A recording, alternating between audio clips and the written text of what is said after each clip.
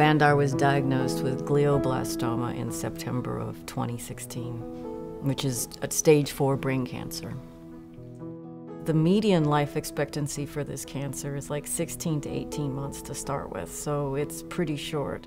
Every 8 weeks, we get MRIs. The more brain surgeries you can tolerate, the longer you're going to live. We started going out to the national parks, and while we were out doing that, he says, I wouldn't mind coming back here again. So we go out and we actively seek making memories, and that's why we need the time.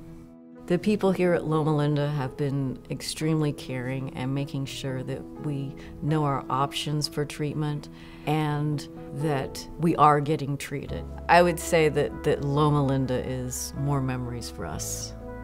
The place to go. That's where I go for my memories.